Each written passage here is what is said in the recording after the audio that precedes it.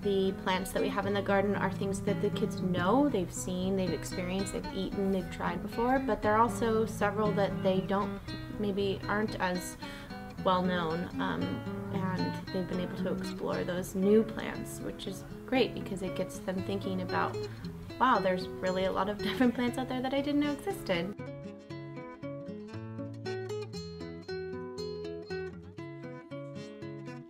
My favorite part of the garden, though, is the meeting space that has been designed out there for the kids.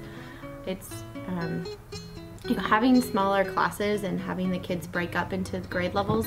It's anywhere from 6 to 12 kids at a time, which really allows them to kind of come together as a small group.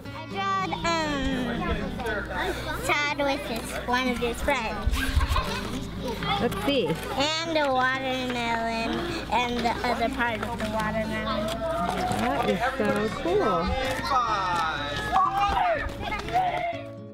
Anytime they come back with food from the garden, they are so energetic and so excited, and they're crunching on it, and they can't believe that this came from our school garden, and that they can eat it, and they're just really passionate about eating the food that we grow.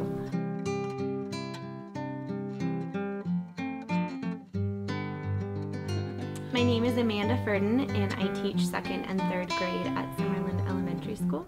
Having a garden educator, a garden teacher here definitely makes me a better teacher. I think it's just more well-rounded. I feel like I can speak to certain things that she's teaching about in the garden because the kids either come in with questions about things, or they just spark conversations in the classroom. I think just in general, knowing that they can create this and then enjoy it, and that it's giving back to our community and to our school, and it's good for the earth.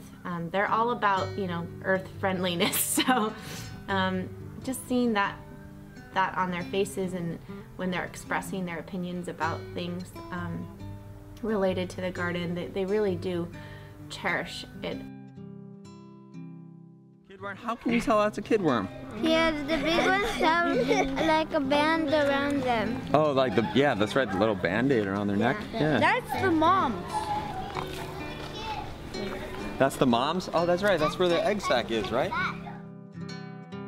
I like when we harvest stuff and then we eat it, and we make yummy stuff like salads. What I like about the garden is that I get to spend time outside with my teachers and my friends working in the garden, and seeing all the nature there is, and seeing all the living animals, and seeing all the dead plants and when they were alive. That is so cool. And how does it make you feel to be out here?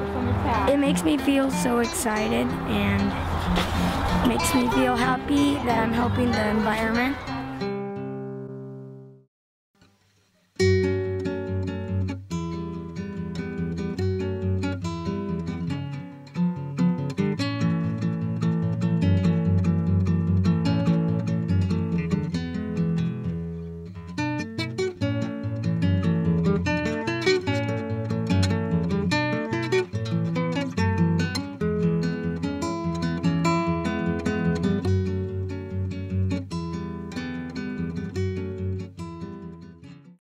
I see you're eating some kale. Yeah.